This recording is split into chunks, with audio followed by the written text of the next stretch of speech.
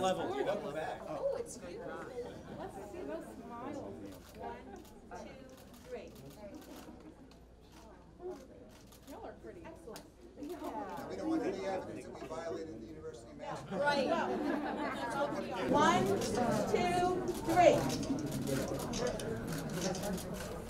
Excellent. Okay, great. Thanks everyone for being here and welcome to the inauguration of the Museum of Anthropology and Archaeology's exhibition that we have here, the Westchester 150 History and Heritage. I'm Michael Giovine. I'm an associate professor of anthropology as well as the director of the museum and the director of our museum studies program. The museum is actually located in the old library, not the new one that we're in now, the old library, but we have another exhibition up right now on Earth Day that was postponed from the COVID era, so that's there. And I'm very, very grateful to everyone, including the library staff, John Villella, Mary Beth Henley, for allowing us to be here in this great location. The Museum Studies program is an interdisciplinary program that fuses academic inquiry into kind of the history, development of museums and nonprofit culture organizations, as well as hands-on experiences. And the capstone of these experiences is that the students co-curate from start to finish an entire exhibition. Now these exhibitions, if you know anything about museums, you could do 2-3 years of planning. And I understand that's Mary Beth has been doing that and John for this whole event. We had since January, we've worked first remotely and then in the summer, we had about 15 students, some of them were here, some of them graduated, working here diligently to put on this exhibition. They planned it, they researched it, and we couldn't have done it without a number of people. The names are over there, but I did want to just call out a few other people. Through the two important consultants, Ann Kurlikowski, I don't know if Ann is here, is Ann here? Ann Kurlikowski, in history, really spent hours with my students, going over the history, making sure they got everything right. And also Ron McCall, who I know is actually teaching in class right now. He's the special collections librarian. Many of the artifacts that you see on display are really from the library special collections. We also have artifacts from LaSalle Museum of Art, Chester County History Center, and a number, Delaware Museum of Natural History, and a lot of other institutions that I want to thank. I want to thank Helen Hammerschmidt, but of course Bill Scottoline and the Board of Trustees of the Alumni Association. I'm glad you already presented the check because I'm also presenting my my reimbursement as well. And of course all of the students. I'm really, really delighted. Oh, and Tom, oh my goodness.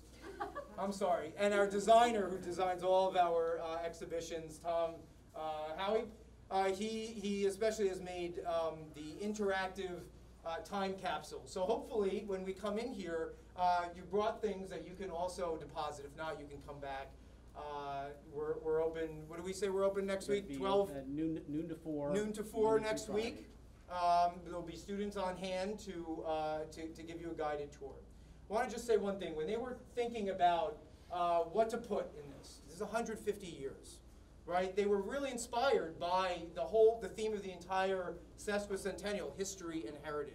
And so we wanted to fuse a really robust history and timeline, which you're going to see on the walls, with material cultural heritage, right? Selections of things, right? Artifacts from 150 years from when we were in normal school after the Civil War to a state teachers college in the Roaring 20s, to a liberal arts college, to the flagship comprehensive, fully public liberal arts university that we have here.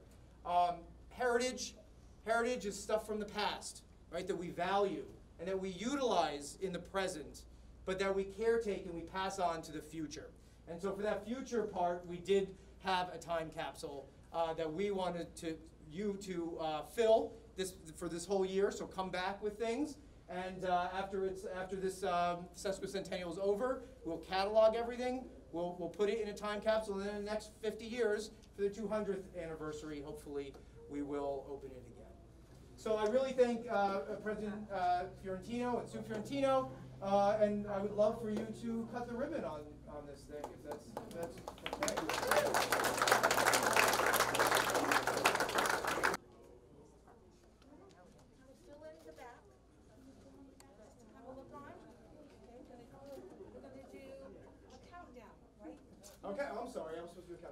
All right, you ready?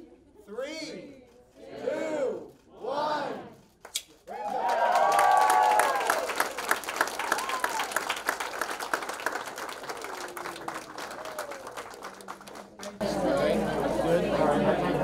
up. If the Fiorentinos would like to put something in.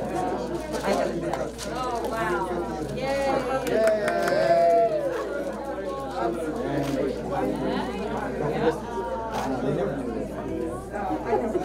Carolyn Comitta. Yes. I have one of my Senate business cards and a WCU Pride pin attached.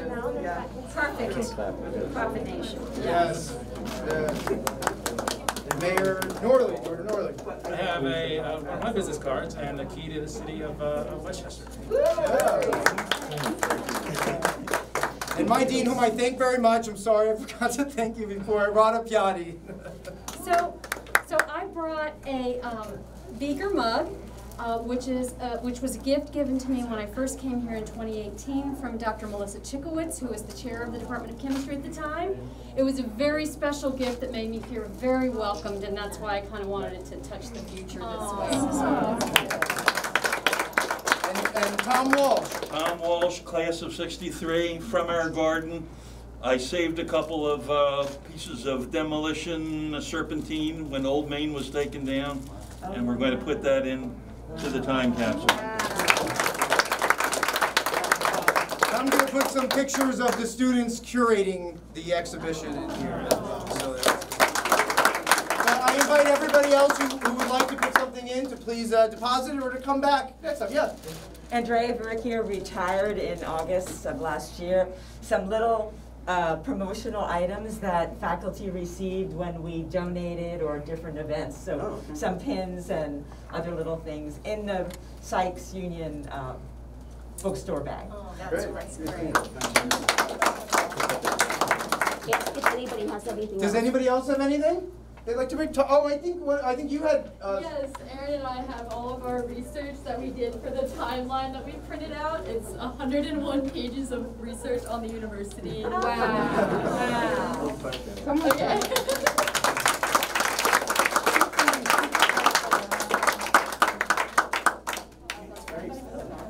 Nobody put a mask in, Helen. I think. All right, I happen to have a Oh, yes.